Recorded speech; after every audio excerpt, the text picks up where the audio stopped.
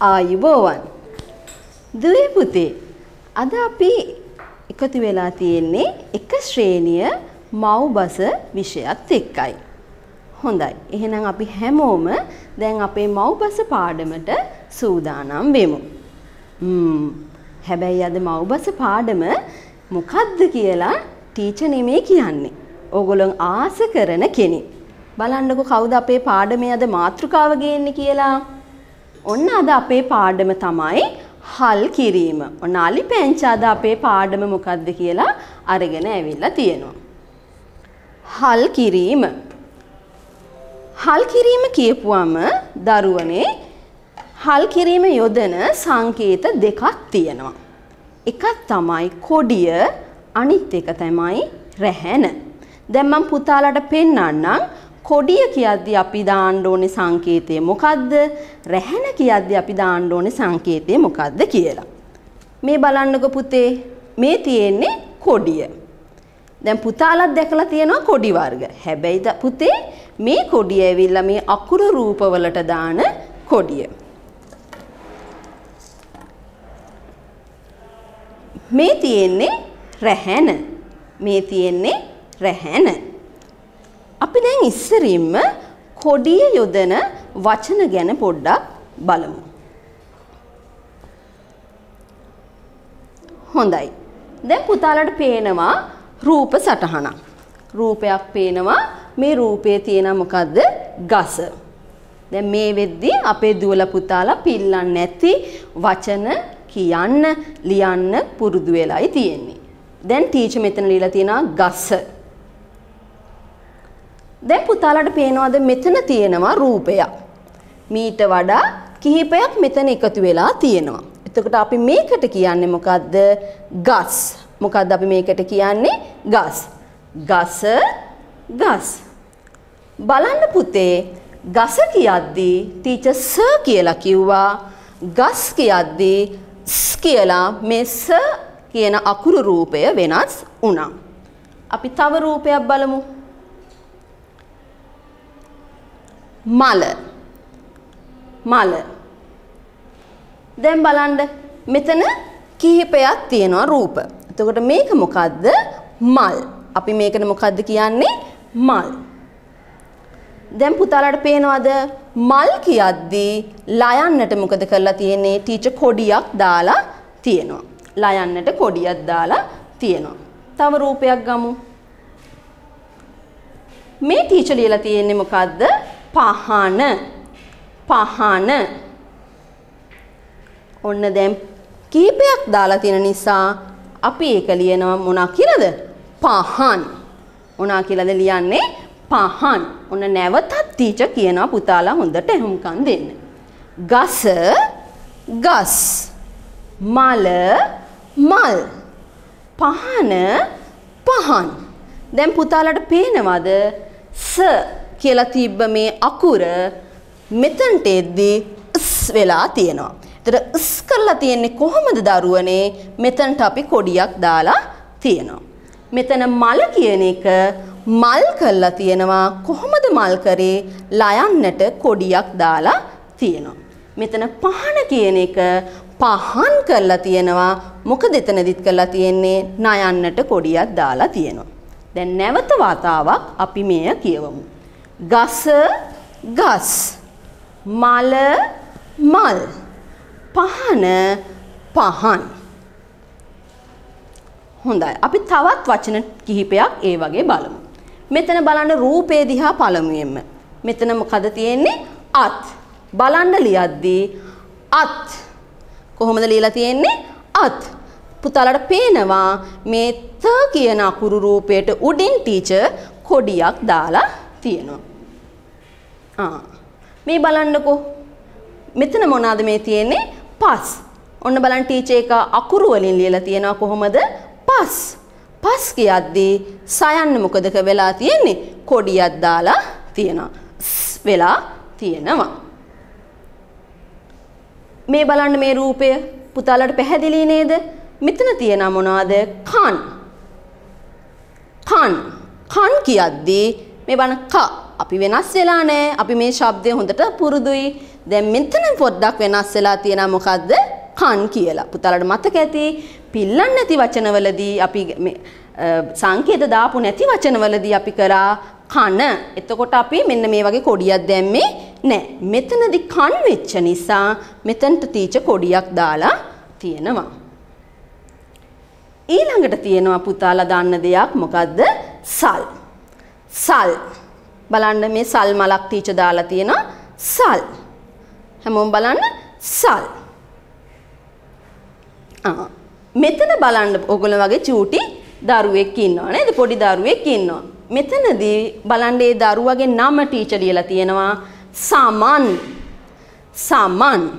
ඇයි ටීචර් මෙන්න මේ වගේ නමක් මෙතනට යෙදුවේ?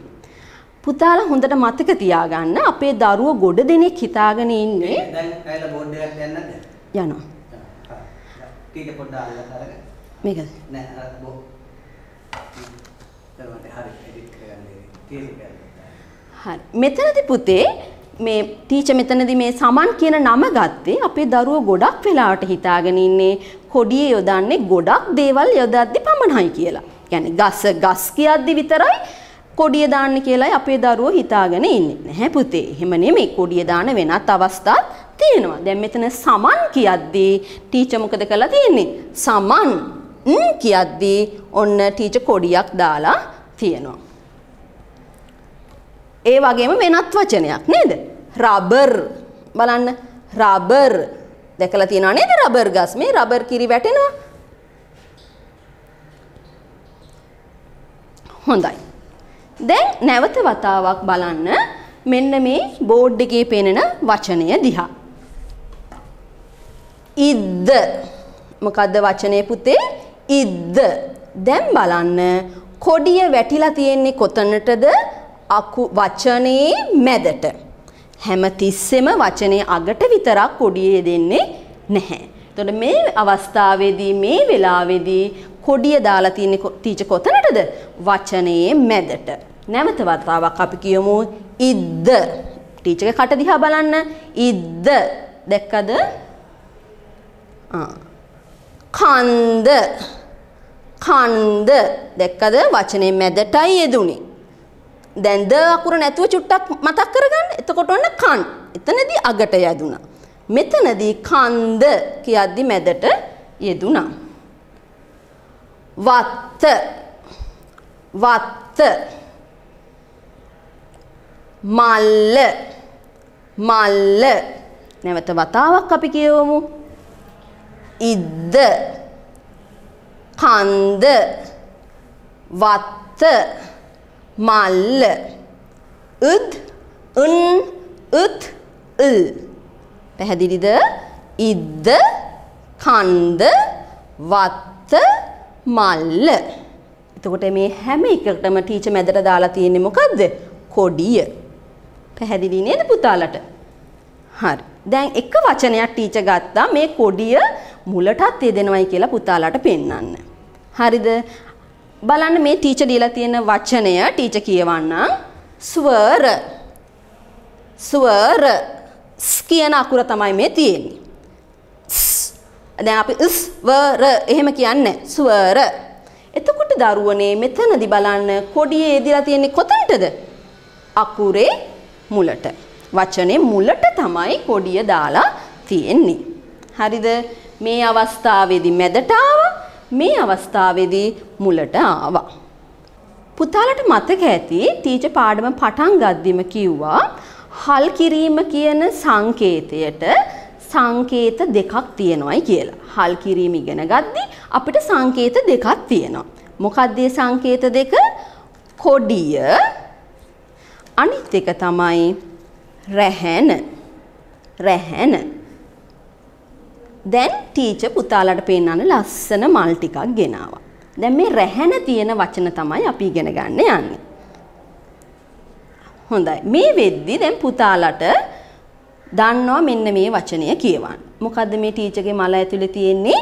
ගම. මොකද්ද තියෙන්නේ? ගම. දැන් බලන්න ටීචර් මොකද කරන්නේ කියලා. මෙතනට එද්දි මොකද වෙලා තියෙන්නේ? ගම් වෙලා තියෙනවා. ගම ගම්. ගම ගම්. තව වචනයක් බලමු. මව මව්. මව මව්. දැන් බලන්න මව කියද්දී මව් කියද්දී වෙනසක් තියෙනවා. මොකද්ද වෙලා තියෙන වෙනස? වයන්න ව අකුරට රැහැන දාලා තියෙනවා මව් කියද්දී. තව වචනයක් බලමු. නම නම්. නම නම්. තවත් වචනයක් බලමු. පව පව්. පව පව්. දැක්කද? ගම. දැන් මේ වෙද්දි පුතාලා පිල්ලන්නේ නැති වචන හොඳට කියවන්න ලියන්න පුරුදු වෙලායි තියෙන්නේ. ගම. දැන් මොකද උනේ? ගම ටීචර් ලිව්වා මොනා කියලාද? ගම්. ගම් කියද්දි මොකද උනේ? මේ මයන්නට අපි දාලා තියෙනා මොකද්ද? රැහැන. මොකද්ද දාලා තියෙන්නේ? රැහැන. කොඩියද දාලා තියෙන්නේ? කොඩිය දාලා නැහැ. මෙන්න මේ සංකේතය දාලා නැහැ. නම නම්. නම නම්. බලන්න ම කියන අකුර මෙතනට යද්දී වෙලා තියෙනවා. කරද්දි ටීචර් මොනවද දාලා තියෙන්නේ? රැහැන දාලා තියෙනවා. මව මව්. මව මව්. මව කියන්නේ කාටද? අම්මට. මව මව්. වෙලා තියෙනවා. ව අකුර වෙලා තියෙනවා. පව පව්. පව පව්. දැක්කද? එතකොට මේ පළවෙනි අකුරු රූප ටික වෙනස් වෙලා නැහැ. දෙවෙනි අකුරු රූපවල වෙලා තියෙන නිසා රැහැන දාලා තියෙනවා. මොකද ටීචර් දාලා තියෙන්නේ? රැහැන. මේ හැම එකේදීම වෙන්නේ මොකද්ද පුතේ? අකුර හල් වෙන එකයි වෙන්නේ. දැන් අපි තව වචන ටිකක් බලමු. දම්. මෙතන ටීචර් අරන් තියන්නේ මේ දම් පාට කියන එක. දම් නෙමේ දම්. දම්. මේ බලන්න දම්. ඔන්න දම් පාට කොටුවක් ටීචර් ඇඳලා තියෙනවා. කට්ට. කට්ට. මොකද්ද? කට්ට. දැන් මෙතනදී ටීචර් පුතාලට පෙන්වන්න යන්නේ අර කොඩිය වගේම මේ වචනවලදීත් මැදටත් රැහැන එනවයි කියලා පෙන්වන්න. කට්ට. මාළු කට්ටක් ඇඳලා ටීචර් පෙන්නලා තියෙනවා කට්ට. බලන්නකෝ. අවුව. දැන් මේක අපේ දරුවෝ ගොඩක් වෙලාවට වරද්දන වචනයක්. පැහැදිලිද? මොකද්ද? අවුව කියද්දී අපේ ළමයි දානවා මෙතනට උයන්න. අකුරු රූපය දානවා. මෙතනට අවුව නෙමේ අවුව. පැහැදිලිද? අවුව. දැන් මට පොඩි ප්‍රශ්නයක් තියෙනවා. මටත් ප්‍රශ්නයක් තියෙනවා. අපේ මී පැංචටත් පොඩි ප්‍රශ්නයක් තියෙනවා. මොකද්ද? දැන් සමහරක් අකුරු වලට කොඩිය දානවා. සමහරක් අකුරු වලට රැහැන දානවා. දැන් අපේ දරුවෝ තාම පුංචිනේ. ඕගොල්ලෝ ගොඩාක් පුංචි දරුවෝ. ඒක නිසා දැන් පුතාලට පොඩි ප්‍රශ්නයක් එනවා. දැන් මම කොතනටද කොඩිය දාන්නේ? කොතනටද රැහැන දාන්නේ කියලා. නේද? ඒක නිසා ඒක කියලා දෙන්නත් ටීචර් ඔන්න පොඩි උපාය මාර්ගයක් කියනවා. හරිද? දැන් පුතාලා මේ අකුරු රූපය හොඳට අඳුරනවනේ. මොකද්ද මේ අකුරු රූපය? ගා. කොඩිය අමතක කරලා හිතන්නකෝ ගා ගැන. දැන් බලන්න පුතාලට මතක ඇති අපි පළමුවෙන්ම අකුරු රූප ලියපු විදිය. කොහොමද ලියුවේ අපි මේ ගා අකුර? මෙන්න මේ ආකාරයට අපි ගා අකුර ලිව්වා. මේ බලන්න දැන් මේ ගා අකුර ලියලා ටීචර් ඉවර කරේ. මේ බලන්න මෙන්න මෙහෙම ලියලා ටීචර් ඉවර කරේ කොයි පැත්තේද පුතේ? දකුණු අත පැත්තෙන්. කොයි පැත්තෙන්ද? දකුණු අත පැත්තෙන්. දැන් අපේ දරුවන්ට සමහරක් වෙලාවට දකුණ වම තාම දන්නේ නැහැ. දැන් දකුණු අත කියලා කියන්නේ ඔයගොල්ලෝ ගොඩ දෙනෙක් අකුරු ලියන අත. එහෙම නැත්නම් පුතාලා බත් කන අත. ඒ දකුණු අත පැත්තෙන් අකුර ලියලා අවසන් කරතින් අපි දාන්නේ මොකද්ද? කොඩිය. ආයිත් අකුරක් ගමු බලන්න. දැන් බලන්න දැන් සමහරක් අයට හිතෙනවා මේ රා අකුර ලියලා තියෙන්නේ මේ පැත්තෙන් වගේද? නෑ මේ බලන්න. මෙතනින් පටන් ගත්තා. ඔහොම ලිව්වා. අවසාන කරේ කොතනින්ද? දකුණු අත පැත්තෙන්. එතකොට දාන්නේ මොකද්ද? කොඩිය. තව අකුරක් ගමු. ලා. ඔන්න ටීචර් ලියන්න පටන් ගත්තා. ලා අකුර මෙහෙම ලියාගෙන ඉද්දී මෙතනින් අවසාන වුණා. එතකොට මොකක්ද දාන්නේ? කොඩිය දානවා. දැන් අපි බලමු රැහැන. මේ මොකද්ද මේ අකුර? මා. මා ලියද්දී ටීචර් මෙන්න මේ ආකාරයට ලියලා පුතාලත් ලිව්වේ මෙහෙමයි. මෙහෙම ලියලා මෙතනින් අවසාන උනේ. මේ පැත්තෙනුයි පුතාලගේ අවසාන උනේ. වම් අත පැත්තේ. දැන් ටීචර් බෝඩ් එක හැරිලා ඉද්දී වම් අත පැත්තෙන් තමයි ඉවර වෙලා තියෙන්නේ. කියන්නේ පුතාලා අකුරු ලියන්නේ නැති පැත්ත. බොහෝ දෙනෙක් මගේ පන්තියේ ඉන්නවා දෙන්නේ තුන් දෙනෙක් වම් පැත්තෙන් ලියන ඒ අය නෙමේ. ගොඩ දෙනෙක් ලියන්නේ නැති අත් පැත්ත තියෙන්නේ. ඒ පැත්ත තමයි වම් පැත්ත කියන්නේ. ඒ පැත්තෙන් ඉවර වෙන අකුරු වලට අපි මොනවාද දාන්නේ? රැහැන දානවා. තව එකක් බලමු. බා. බා කියලා කියද්දිත් මේ බලන්න පුතේ මෙන්න මේ විදියට ඇඳලා මෙතනිනුයි අවසාන කරේ. මෙහෙන් නෙමෙයි අවසාන කරේ, මෙතනිනුයි අවසාන කරේ. අවසාන කරද්දි මොකද දාන්නේ? රැහැනයි දාන්නේ. එතකොට පුතාලට තව ටිකක් මම ලේසි වෙන්න මෙන්න මෙහෙම කියන්න. අපි දැන් දකුණ වම කියන එක අමතක වුණායි කියලා කියමුකෝ. එහෙම වුණාම පුතාලා ලියද්දි කොහොමද කිව්වේ? අර උසාකුරු කිව්වේ. උසාකුරු වලට අපි දානවා මොනවද? රැහැන දානවා. එතකොට රයන්න උසාකුරන් නෙමේද ටීචර්? රයන්නත් උසාකුරා. හැබැයි රයන්න ඉවර උනේ දකුණු අත පැත්තෙන් නිසා අපි දාන්නේ මොකද්ද? කොඩියයි දාන්නේ. හොඳද පුතේ? දැන් එතකොට අද අපි ඉගෙන ගත්තා හල් කිරීම ගැන. හල් කිරීමේදී සංකේත දෙකක් එනවා. කොඩිය, රැහැන. එතකොට කොඩිය දෙන්නේ මොන වචන වලටද කියලා අපි කියෙව්වා. රැහැන එන්නේ මොන වචන වලටද කියලා අපි කිව්වා. මගේ පුතාලා මෙන්න මේක හොඳට මතක තියාගන්න. කොඩිය, රැහැන කියන මේ ලකුණු දෙක අඳුර ගන්න අපිට ශබ්දයක් නැහැ.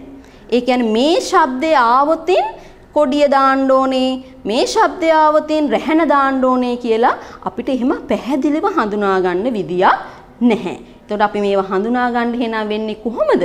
පුළුවන් තරම් රැහැන කොඩිය වැටිච්ච දාලා තියෙන අකුරු කියවීම තුලින්. එතකොට දැන් මේ වෙද්දි පුතාලගේ කියවීම පොත පුතාලා ළඟ තියෙනවා. මේ කියවීම පොතෙන් රැහැන සහ කොඩිය තියෙන වචන හොයලා රවුම් කරන්න. රවුම් කරලා ඒ වචන පුළුවන් තරම් කියවන්න. පැහැදිලිද හැමෝටම? එතකොට කියවද්දී ඕගොල්ලන්ට අමතක වුණොත් අර ටීචර් මුලින්ම පෙන්නුවේ ගස ගස්, මල මල්, පහන පහන්. එන්න ඒක මතක් කරලා ඒ විදිහට අනිත් වචනත් ශබ්ද කරන්න උත්සාහ කරන්න. පුතාලා තාම පුංචි. ඒක නිසා පුතාලට මේවා ඉක්මනින් ඉගෙන ගන්න අමාරු වෙන්න පුළුවන්. නමුත් ඒ වලට ඉන්න ටීචර්ස්ලා පුතාලට උදව් කරන්න. එහෙමනම් අද දවසේදී අපි අපේ සිංහල පාඩමෙන් සමුගන්නවා. පුතාලා හැමෝම හොඳින් ගෙවල් වල ඉන්න, සන්තෝෂෙන් ඉන්න, පරිස්සමින් ඉන්න. ඒ වගේම ඉගෙන ගැනීමේ වැඩ කටයුතු වලත් නියැලෙන්න. God bless you.